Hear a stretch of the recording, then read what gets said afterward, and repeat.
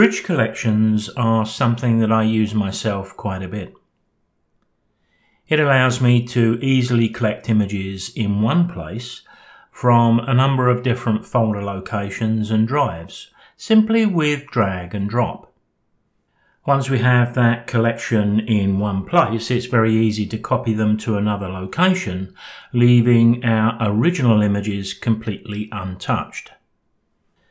I use collections to identify images for my audiovisual presentations, for locating and storing content for videos like this one, and to locate and evaluate images for Camera Club competitions. Now, my collections are tucked away down at the bottom left corner of the screen because all of the screens within Bridge are easily changeable. And as you can see, as I mouse over the edge here, I can drag up my collections, and you'll notice that I've got a couple there already, but we're going to create something new. So I'm going to pick a number of different images from different folders here. There's a couple of ways we can begin. We can just select an image and then create the collection, or we can create the collection first. Now I'm going to select this thumbnail. I'm going to go down to the bottom here. We've got two ways to create collections. One is called Smart Collections. I've never found the need to use this, far too complex for anything I need. This is the one I use. So if I click that, I'm given the opportunity here to give it a name. Now I'll just call this Selected Images. And we've got a little tick box, and we're just being asked here, do we want to include this image into our collection? On this occasion, let's assume we do. When I click OK, now I only see that image. Don't worry, all you need to do here is to go to your back arrow at the top left, and we can jump back to the same folder we was working from. But if you look down at the bottom left, you've now got your collection created, and it's showing us that it's got one image within that collection. And all we need to do from here on in is to pick an image that we think is appropriate for the project we're working on and drag it into the Selected Images folder. If there's more than one image that we want to select, then why not use the Shift click? Select the first image, the last one, hold the Shift key, it'll select all those in between, and now we can drag a batch of images into our collection. You'll notice that Bridge won't drag the same image into your collection twice. For example, if I were to mistakenly select this image, which I've already dragged in, and I tried to drag it again, then you can see the number doesn't increase. So that's a good indicator that we've already selected the image. So as you can see, I can jump from folder to folder. I can select the images that I want, and I can drag them into my collection. Now these can be over a number of years. As you can see, I've got pictures going back the entire time I've been shooting digital. So it's pretty quick and easy to select one or a number of images for our collection. Now at any time, of course, we can just go down to this section at the bottom left, click on the collection we've made. There we can now see just those images isolated. Now just one word of warning. If you have a collection as I have here, and then you suddenly decide that this image is no longer required in your collection, do not delete that file, because if you do, you'll be deleting it from your computer, because as yet, all this collection is a link to this image wherever it was previously located. So it's going to happen, isn't it, that we choose images and then change our mind. So I can select one or many, go to the top right and remove them from the collection. And there we have it. They are removed, but we can be confident we've not taken anything that we require off our computer. Now remember when we was looking at labels in another one of these videos, In the collection section of Bridge, we can still open these images up full screen. So if I wanted to evaluate, let's say, these 4 images, I know I want a couple of them, but maybe not all of them, then I can select one, I can hit the space bar, and we get to see the image full screen.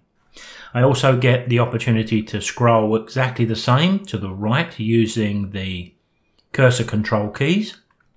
And I didn't say this in the previous video, but even here, if this was a definite image I wanted to include, I could touch the number 8 key here and award that a green label so it stands out for me.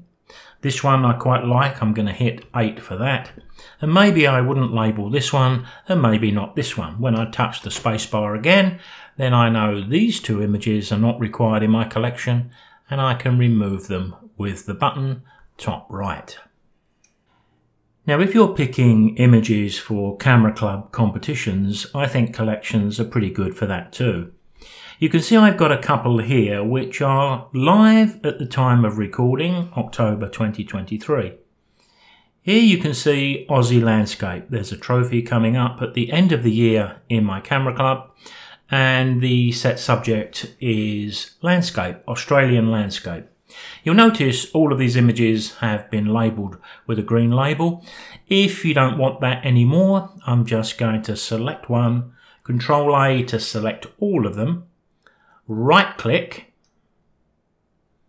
and I can go to labels and say no labels, and they'll all be removed.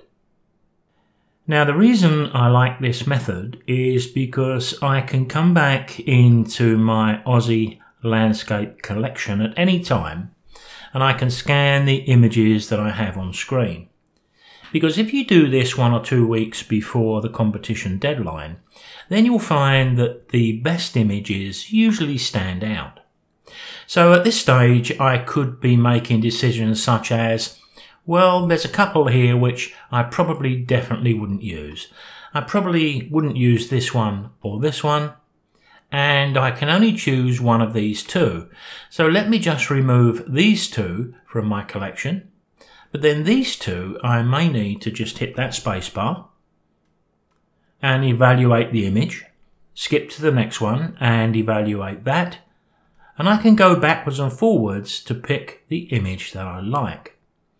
Now, I like this one on the left because I like the way the clouds all the way around the top seem to make a nice natural frame. So once again, if I wanted to apply a colour label, remember, red is applied with the 6 key, yellow with the 7 key, green with the 8 and blue with the 9.